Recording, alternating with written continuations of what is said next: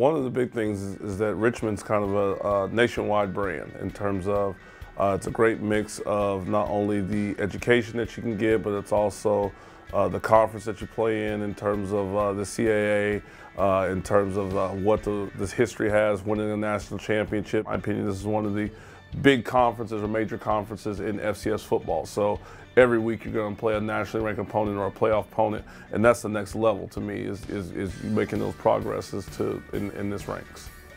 For me, the pleasure comes, what gets me excited about it is just getting the opportunity to impact young people. You know, knowing that my relationship with them hopefully won't last just the 4 years that they're here, the 5 years they're here, but it'll be 20 years down the road where I still, from some of the guys I've coached, I still get, you know, I've gotten baby pictures, wedding invitations, anniversary reminders and stuff like that, you know, and it's always good to feel that you've impacted somebody enough that they want to include you in part of their life. Because for me, I have 11 players. Those are my 11 sons along with the sons I have. I consider my coaching style to be this. It's a realist coaching style, meaning by I don't believe in sugarcoating it. Okay, I'm gonna tell you exactly how it is. It's a very high intensity, high energy. You have to play with extreme effort.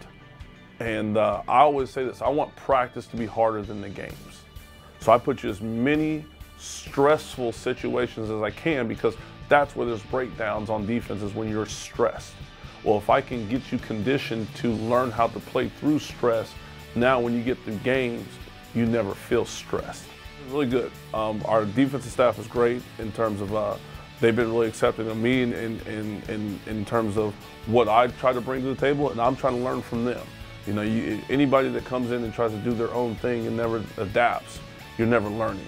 So I'm always a person that believes in learning and becoming a better coach. So anything I can do to become a better coach, I want to do it. Hoping that I can just be a added benefit to the staff in terms of just adding another voice of, hey, have we done it this way? And in the same way, adding a voice to me saying, hey, can you do it this way? And that's a good thing. That's a challenge in terms of, can you adapt your coaching? And that's what I try to do. But this is very, very comfortable with this place.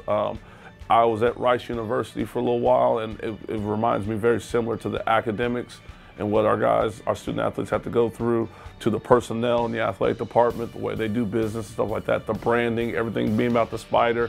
That's what I fell in love with. One Richmond, I like that. We're special, we're different. And that's the thing I would preach to anybody that was interested about Richmond, is that Richmond's different because we are the one. We're the only one that is Richmond Spiders.